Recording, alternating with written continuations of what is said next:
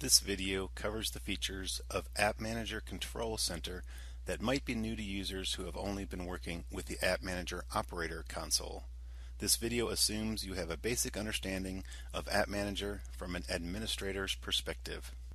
After you log into Control Center, the first thing you'll notice is that the layout is similar to that of Operator Console, with a list of all your monitored resources on the left. This is the enterprise layout view of the navigation pane. You use management groups like Agent Managed Computers or AM Logical Servers to organize and monitor the physical computers and logical servers in your AppManager environment. Now let's go back to the navigation pane. The Enterprise Layout Summary view displays when you select the top-level AppManager object in the navigation pane.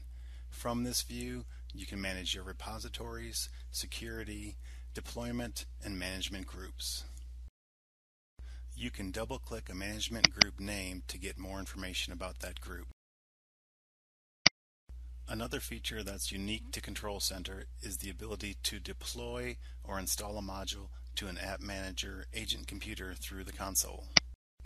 You can check in a new XML installation package for a module, set rules for the deployment of that module, monitor your deployment tasks, and review details about your AppManager module inventory from the deployment view. Let's go back now to the Enterprise Layout view of the navigation pane. By clicking the Manage Repositories button, you can view a list of all the current QDBs you are monitoring. Unlike Operator Console, you can now monitor multiple QDBs with Control Center. Specify the name of the QDB that you want to add along with its credentials. The primary QDB is the repository that contains the knowledge scripts you want to use when running AppManager jobs. The QDB you just added displays in the dialog, and shortly the QDB shows up in the navigation pane. Let's take a look at some other features of the Control Center interface, starting with the Tasks pane. From the Tasks pane, you can add another computer to monitor. Let's use the QDB we just added. Specify the name of the computer and click Add. And after a brief wait, the computer you just added shows up now in the enterprise layout of the navigation pane. Let's take a look now at running knowledge scripts in Control Center. To run a knowledge script, use the Job Tasks Create New Job option on the Tasks pane. We'll run an AM Health Discovery script on that computer.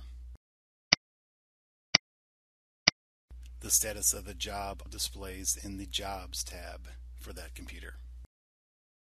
In addition, you can click the Jobs view to monitor all jobs running on the members of a specific management group.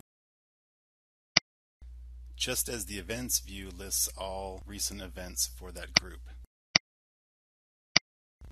Finally, you can still start an ad hoc job by dragging a knowledge script onto a physical computer or logical server in the navigation pane. You can check the status of the ad hoc job on the Events tab or the Jobs tab for that computer. This concludes our brief tour of many of the key features of Control Center for Operator Console users. For more information about AppManager, Control Center, and specific AppManager modules, go to our online documentation sites listed above. Thank you.